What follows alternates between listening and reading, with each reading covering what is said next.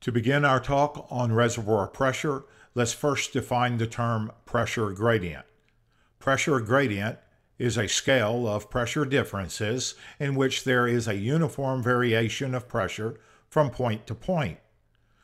The pressure gradient of a column of fresh water is approximately 0.433 psi per foot. Before you is a normally pressured sandstone reservoir. The reservoir is considered to be normally pressured because the sand outcrops at the surface. If the sand outcrops at the surface, the pressure exerted, or the pressure of the reservoir, is the result of the fluid densities in the sandstone and not the overburden of the rock. A normally pressured reservoir is one where the formation fluid pressure is equivalent to approximately 0.465 psi per foot, water extending from the depth to the surface.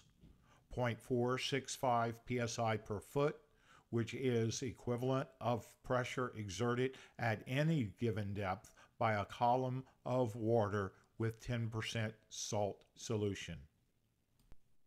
Pressure exerted in a reservoir is the combination of two prime variables, depth and density of the fluid.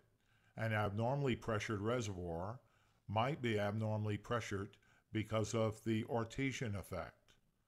In this example, we see a sandstone that outcrops at an elevation greater than the rig elevation.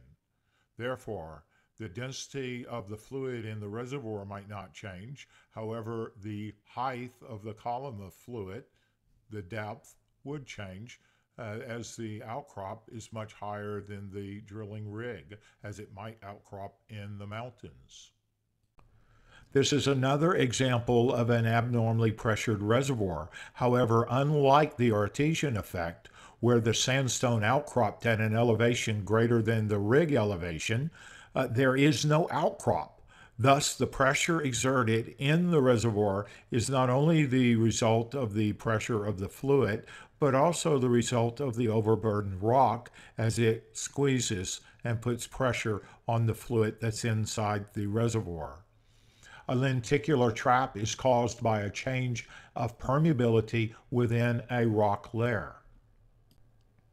Abnormal pressure is pressure exceeding or falling below the pressure to be expected at a given depth, higher or lower than 0.465 psi per foot.